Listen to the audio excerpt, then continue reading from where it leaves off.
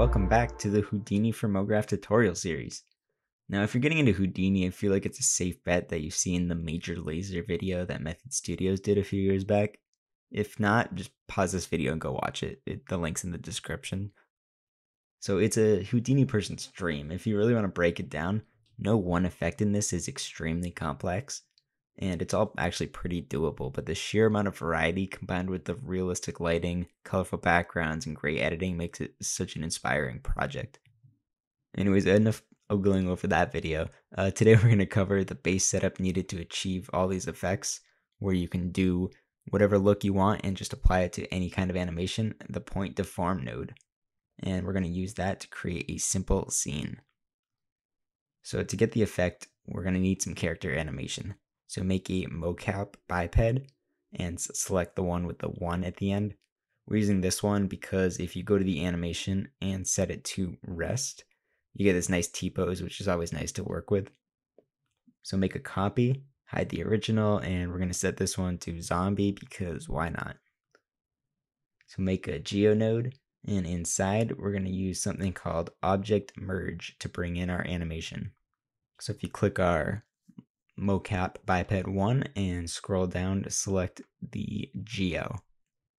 Now if you make a copy of this and just change the 1 from 2, that'll bring in our animation. So now this rest position is nice, but the legs are a little tight and I'm kind of worried that the effect might get screwed up. So we're going to use a soft transform to select the bottom of one of these legs and just move it out a bit by translating and rotating.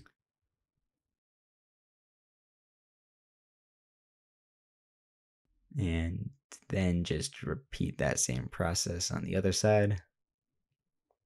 Now we want to make a bunch of points, so just drop a normals node now and set to points, and then a scatter node. And I'm going to set the total count to 10,000. We'll start with some color animation, so drop down a point pop, and then a turbulent noise, and promote all these parameters. Drop down a ramp and hook that up to the color. Okay, come back up and I'm going to crank the amplitude to 4, mess around with the frequency a bit, and just set the colors to something, whatever you like.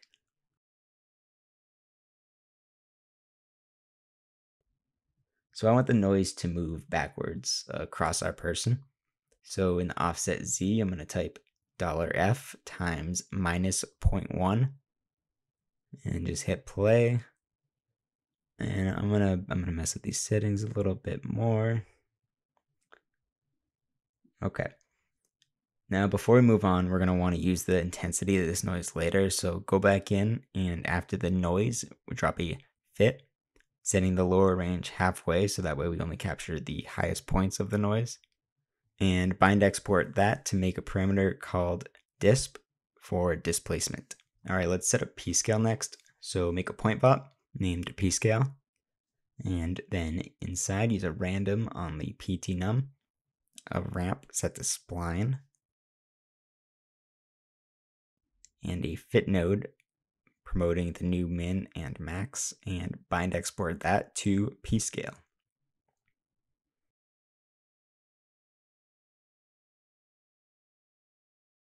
Make a sphere set to polygon and move the center to 1 on the Z. Drop a pack node and then copy it to the points. Now I'm just mess around with the p-scale settings.